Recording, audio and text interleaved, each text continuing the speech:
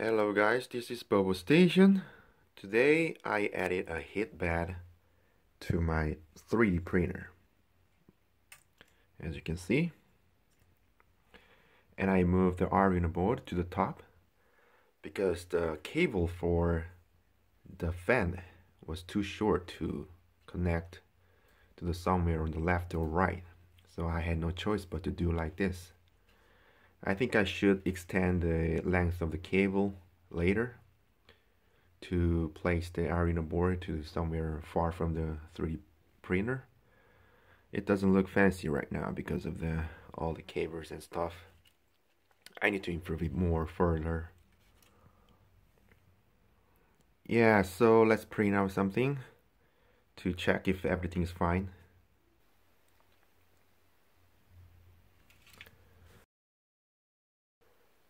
And also I'm going to show you how to set the heat bed to the 3D printer. To set the heat bed, you need to go to thermal setting and go find here and type 11. Just like this, and you can find your own heat bed from over here.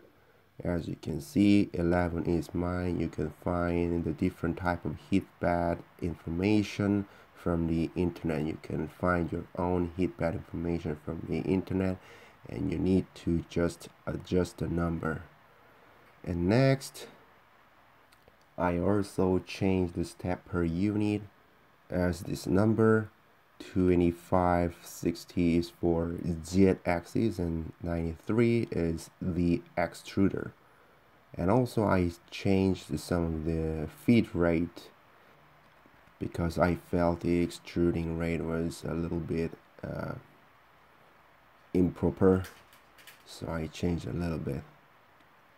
And I also changed some of the setting from the slicer. I changed the layer height to 0.2 millimeter because my nozzle is 0.4 millimeter, so the layer height should be up to the half of the diameter of your nozzle.